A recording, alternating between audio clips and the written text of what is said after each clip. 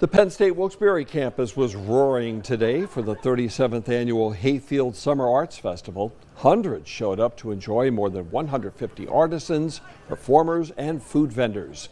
The Arts Festival featured entertainment for everyone, including a bluegrass show, child-friendly activities, and tours of the historic Hayfield House. I think it's great for the community. I mean, it looks like a great turnout. Again, local vendors from afar. It just brings everybody out. Buy local, handmade, love it.